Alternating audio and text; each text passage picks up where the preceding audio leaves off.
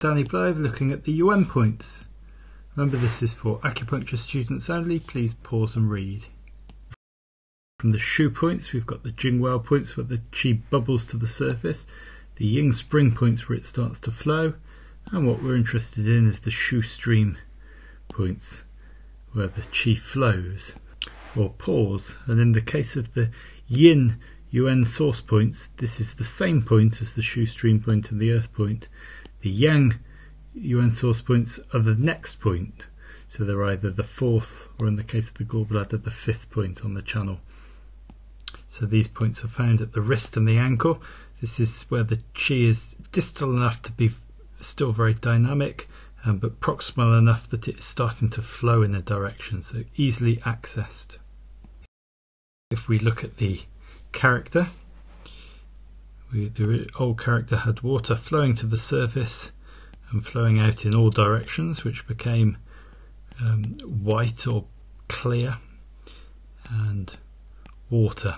So this was a spring, and then the outer part of the character here is a cliff, so it's like the source of a spring. There are three types of qi. We've got zong qi, the qi of the air and the lungs, gu qi from food and digestion. What we're talking about here is the yuan qi, which originates in the Ming Men between the kidneys and gets expressed as an expression of Jing via the triple burner. And this is the type of qi that these points connect with. It's very versatile. The yin points, most common points for tonification. In 5-element acupuncture, these are regarded as being very safe points, so they're the first points that we'll use to test a CF. They usually come in their pairs to treat the element. They also support other points, so if we're doing later on in treatment, doing a spirit point, entry-exit block, or some sort of any sort of block, we often support with the source points at the end of treatment. In the classics, it talks about these points being observed for dips or swellings, for deficiency or fullness of the organ, and also palpated. So we can palpate them like we do the front mu points as part of our diagnosis. We can palpate them and use them as distal points for channel problems, especially the yang channels, and the yin are more nourishing, the yang more clearing. Points, we need to know all of their names, and they all have a character for great in their name. So lung, great abyss; pericardium, the great burial mound; liver, the great surge; spleen, great white or great clarity; and kidney, great stream or great ravine. The exception, I'll explain why later, is Heart 7, which is called Shenmen or Spirit Gate. Being earth points, we'd expect these points to be nourishing, but also to be grounding and settling. 9 tonifies all aspects of lung qi, zong qi, wei qi, and nourishes lung yin. 7 nourishes both aspects of heart, so heart qi and yang, nourishes heart blood and yin. It can calm the shen, clear heart fire, and also treat the spirit. Pericardium 7 is used in a similar way and especially tonifies the heart protector. Liver 3 nourishes liver yin and blood, also strengthens the liver qi and strengthens the spirit. Can also calm the spirit by either moving the liver qi or subduing liver yang or liver heat.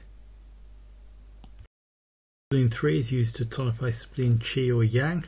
It's also an excellent point to resolve damp, especially in the head, being at the other end of the channel. It treats the E, especially when the concentration is disturbed by damp, and also has the effect, being connected to the muscles, of strengthening the muscles, especially the spinal muscles.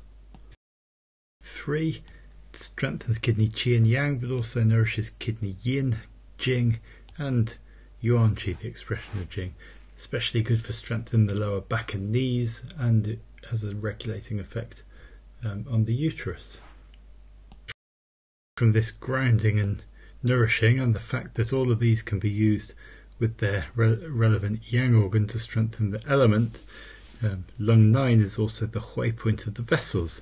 So it affects the pulse if the pulse is very low and energy is very low, and it affects blood circulation, so it can be used for poor circulation and for some bleeding.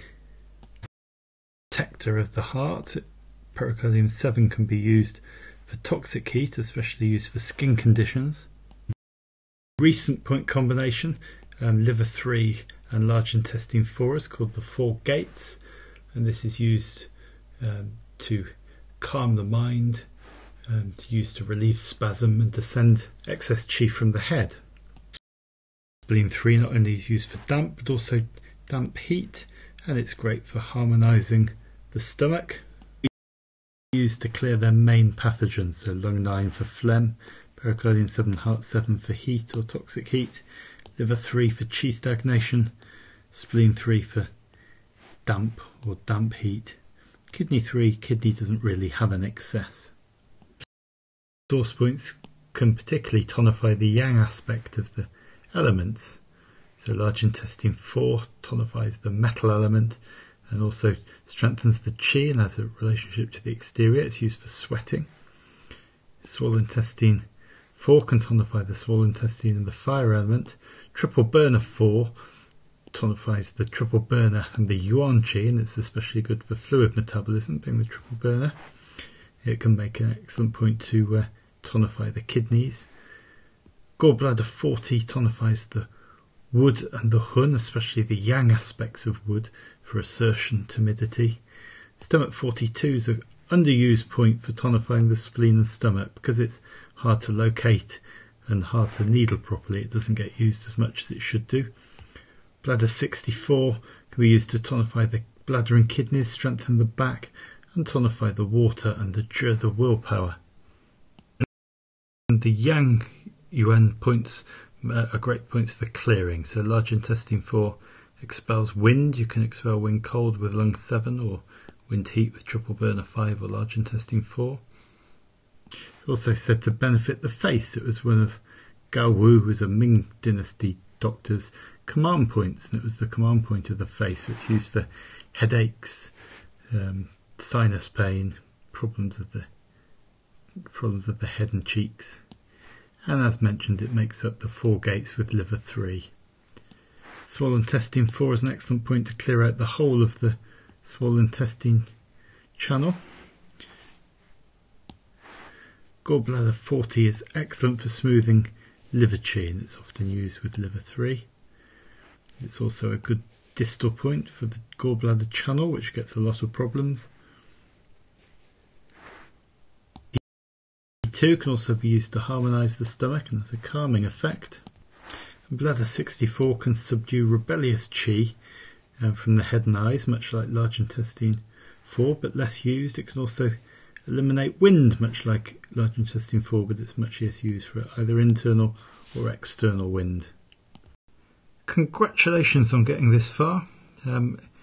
Quick bit of history. So Ling Shu 1, the spiritual pivot, mentions the 12 source points emitting at